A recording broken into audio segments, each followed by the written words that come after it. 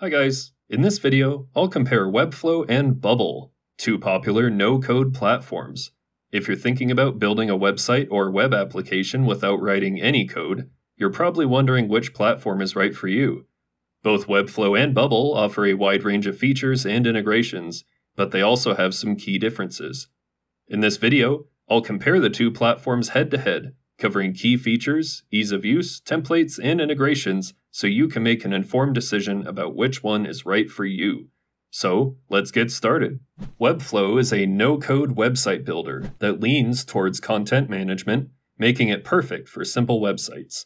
It allows users to customize their websites fully, providing control over every design element. Bubble, on the other hand, is a visual programming platform that enables the creation and hosting of web apps without coding. It offers more advanced customizations to create sophisticated web and mobile applications. Webflow is known for its user-friendly interface. With fewer features than Bubble, it gives less flexibility, but it's easier to learn. Bubble takes longer to master, but once you do, the possibilities for creating complex web apps are extensive. Hence, while Webflow is ideal for beginners and simple websites, Bubble is better suited for those looking to develop complex web apps. Webflow excels in providing templates. It offers a variety of designer-made templates that cater to different industries. Bubble, in contrast, focuses more on advanced customizations than on pre-designed templates. This allows users to build unique web and mobile applications from scratch.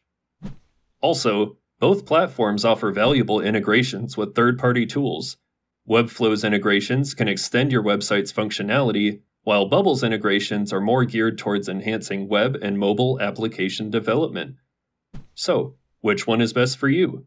If you're looking for a platform to create a simple website or a landing pad or blog, Webflow could be your best bet.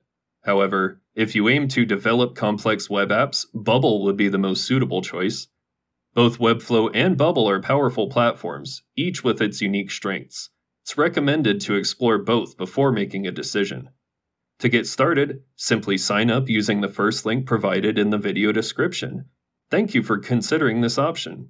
Alright, that's it for this video. I hope you found this comparison useful and learned something new. So if you found this video helpful, please give it a thumbs up to show your appreciation.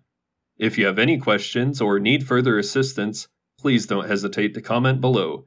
I will do my best to respond to all comments and provide helpful answers. Thanks for watching, and take care.